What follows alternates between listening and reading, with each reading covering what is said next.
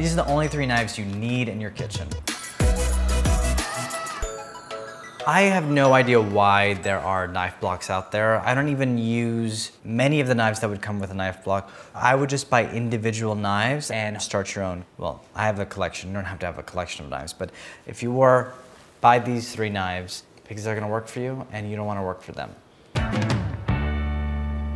A chef's knife, it can go from 7 inches to upwards of 10, even 11 inches. This is the knife you probably wanna invest in the most. I don't feel comfortable telling you exactly how much money you should spend.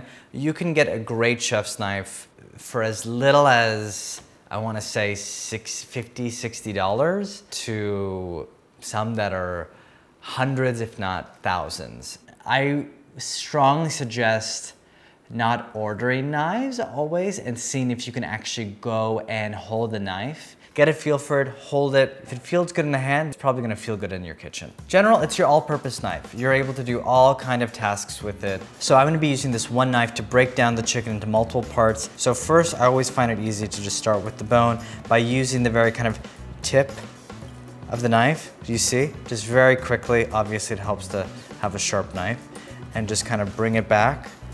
It should be very kind of effortless because if you're using a sharp knife, it's really doing a lot of the work for you.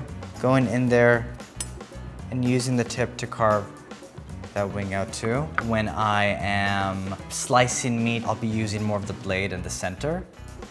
And then I'm gonna use the tip of the knife to separate the breast from the breastbone.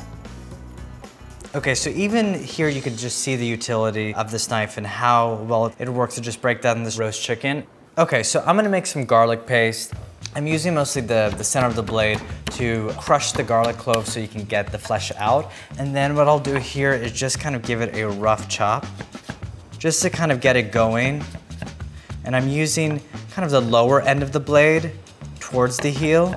I'm gonna add salt, which will help break it down. And what I'll do is I'll just take usually 2, 3 fingers so I could put pressure, and I'm using more of the upper end of the knife towards the tip and just crushing the garlic. And you see, when I'm running through any ingredient, like parsley, garlic, I'm having my hand on top of the spine. I find it easier to do this kind of rocking motion because of the size of the blade. You can do this with a cleaver too, but because of the height of a cleaver, I find it a little bit more difficult. Using a chef's knife to break down herbs is something that I do pretty much every single day, whether it's a really coarse chop where I still kind of want a leafy texture, or if I want a really fine chop where it almost resembles powder. Again, this is where I'm using, you'll see not so much the upper or center, but the lower half of the blade, almost towards the heel. Because you have your fingers on the spine, you can just go very, very fast with this movement compared to if you were slicing or dicing, and kind of immediately you have this fine powder. So I'm just taking a standard medium-sized onion. It's the length, it's the type of blade. If you try doing this with a paring knife, it just would be too small. You shouldn't have to be sawing or like having to put a lot of effort. That knife should be able to just go straight down. You want smooth, even cuts. See? All my onions are the same size. When you want to be more exact, you want to use the very tip of the knife. The very tip of the blade is just allowing me to go make these kind of quick, deep insertions into the onion. We're using, again, the blade and just going straight down.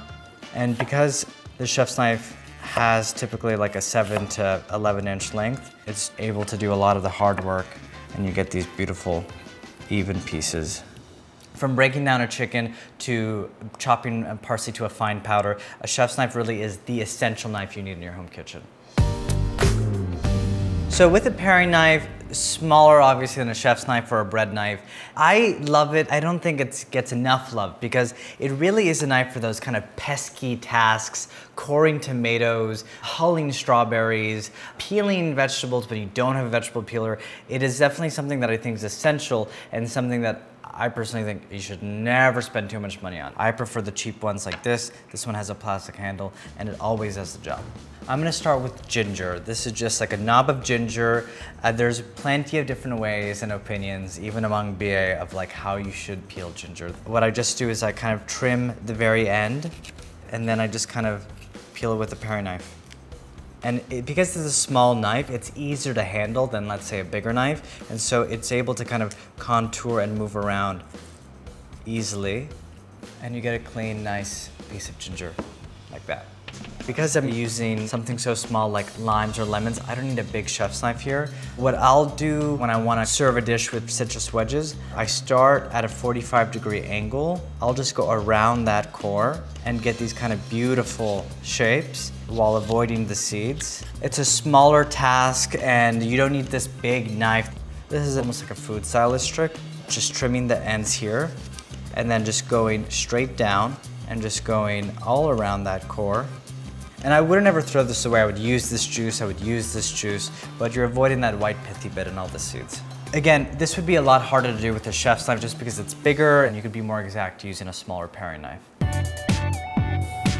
Okay, so the very last knife that I'm gonna talk about is a serrated knife, also known as a bread knife, but I feel like it doesn't give enough attention to what it actually can be used for. Yes, it's perfect for bread, but there's also other tasks that it can be used for. Bread knives are quite cheap, like around $25, $30 max. It has a little bit more of a give than, let's say, a chef's knife or a paring knife or a lot of other knives. The whole knife is long and straight. You are not using the tip. You are not using the heel of the knife. You're using the blade and really just to kind of do these kind of downward motions to slicing something. You'll see these kind of teeth, these edges. That's what you want because that's what's gonna do the work for you. So I have this beautiful Pullman loaf. It has a very hard crust. I'm just gonna trim the very end of this. You'll see the remnants.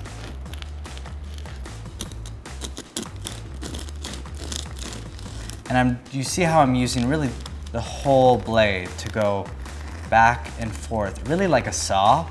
That's how you should look at it to get a perfect slice of bread. If you use the chef's knife on this, especially a dull one, it's not gonna get through the crust. If it does, then you're likely to have to put a lot of effort and pressure on the bread and it's going to mush the bread rather than have it airy and in one piece. You really want the serrated knife where you have that kind of evenness of the blade and the teeth to do the work for you. You shouldn't have to be putting so much effort when cutting up a slice of bread. So I have a pineapple here. It's very, very tough. It's very, very dense. It's underripe, so it's particularly hard to cut, but it's fine because we have a bread knife here. I almost said chef's knife. And so I'm just gonna use that kind of sawing motion to trim the top. The teeth from the serrated really allows you to cut the top, which is a very tough area, and the bottom end, the stem end. And then I'm gonna go down the sides. And you can see that the serrated knife can just go through very easily. And even with something that's like slippery and where it's like quite dense right now because it's underripe, you still can easily just slice it in whatever kind of pieces you like. It actually tastes great for slightly underripe. This is why a bread knife, it needs to get a new term. It goes beyond just the bread knife. It's obviously used for that, but so much more. Anything that's quite tough and dense, I would use a bread knife for to break down. Again, you can go and buy so many different knives and overspend, but really it comes down to these three that are useful, and they're the ones that you're gonna be using every single day consistently for everyday tasks, for little pesky tasks, or for one of those harder tasks. These are three that are go-to. No need to spend a lot of money. It's just finding the right one that feels right in your hands.